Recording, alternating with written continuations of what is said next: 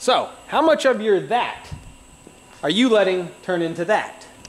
Let's go over my 2 tricks that I've figured out over the years on how to not waste any more material than I have to. Let's go.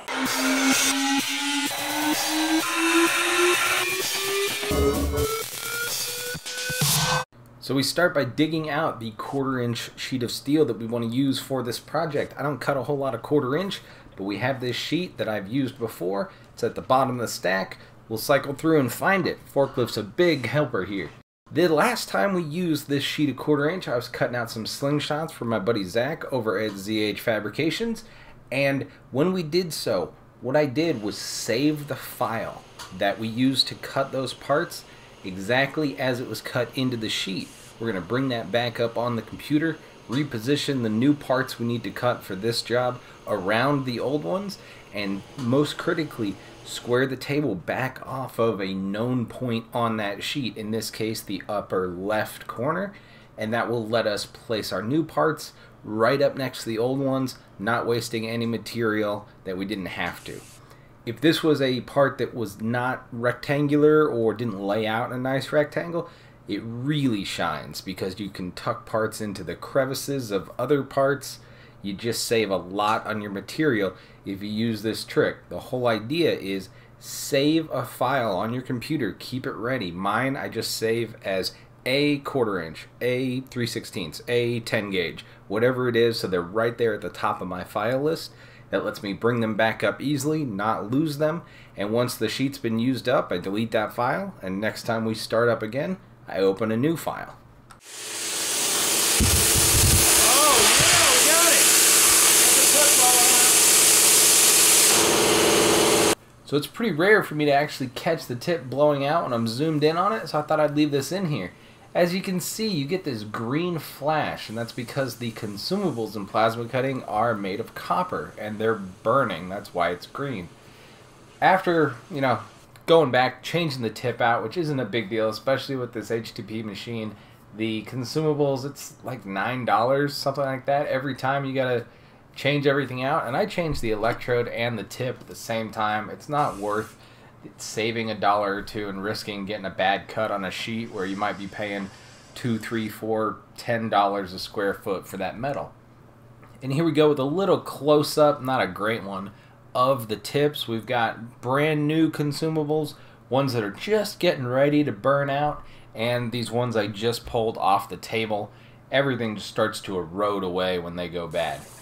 Get right back into cutting with, why not, an arc shot, just so you can see a little bit closer up, and then finish out the cut.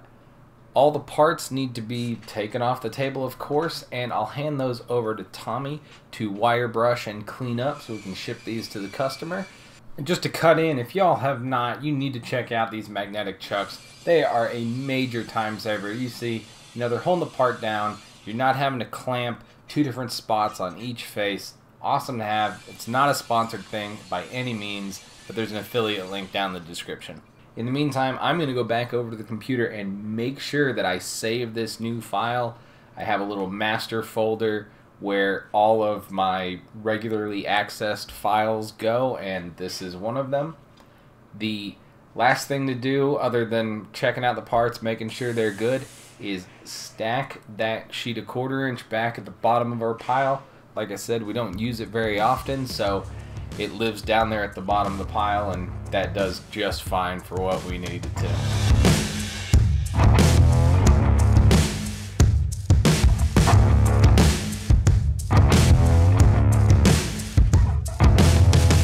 Before we get to the second one of my tricks, I do want to say thank you to all the patrons who are supporting what I'm doing here. It's even in these weird times. I appreciate it, guys. Thanks for sticking around. Let's jump to trick number 2. Our second trick is simply nesting. Nesting is the idea of squishing all your parts together on a sheet in the most efficient way.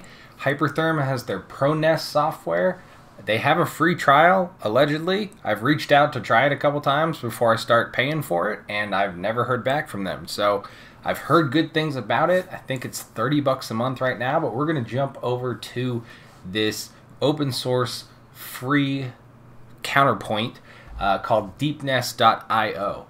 It's pretty simple. It's not as advanced as ProNest by any means, but we're going to import in our pieces as an SVG or a DXF. It says it can work with CDRs, but it doesn't seem to for me. We'll define the size of our sheet, in this case 96 by 48, and then hit a little checkbox to say that's the sheet. You can also change quantities of all your pieces there, and then it's going to start nesting. Now I'm running on a very beefy computer, so this goes really fast on my editing machine. On a regular computer, this is going to take a minute. It's not super quick. It's going to iterate a bunch of times and try it out. You can tell it the spacing to leave between your parts. You can tell it how many different rotations to try, whether to try, 45-degree rotations, 30-degree rotations, on and on and on. And it will chew on it. I have it set to try and smash everything over to the left of the screen as much as possible.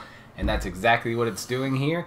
I can then go look through the different solutions it came up with and pick the one I like. And then we'll export that as either an SVG or a DXF. And I'll bring that over into my CorelDRAW software that runs the table, or at least starts the software chain that does. In this case, I'm cutting parts for a friend of mine who drew these up and sent them to me. We'll bring them over the table and start the cut. It's super simple, and nesting like this is a great way to save on the material that you're burning up. I used to work with a guy who would just slap stuff down on the table, and his drawings drove me insane because he was wasting, 40-50% of the sheet sometimes. I'd redraw his pieces and end up getting 2, 3, 4 more parts onto a sheet instead of, so instead of 5 or 6 parts, you're getting 10 or 11 off of a sheet. It's such a material savings, and it takes so little time to do. You can do it by hand, of course, but having some software to give you a little bit of a help is nice. It's convenient. It's worth doing most of the time. If you're going to be, if it's a lot of little parts, I think it's worth doing. And really here, the goal is just to save money. It's as simple a penny saved as a penny earned type of situation. If you're paying, like I am, $125-ish for a sheet of 3/16 like you see on screen, and you can get 10% more yield out of those, and you're cutting 10 of those a month, that's $125 in your pocket. I recently redrew one of the files that I cut fairly often for the Weld It Yourself kits, and got half of an extra kit out of a sheet. So instead of 6, we're cutting 6.5. It's not a big deal, but over time it definitely adds up. It's totally worth doing.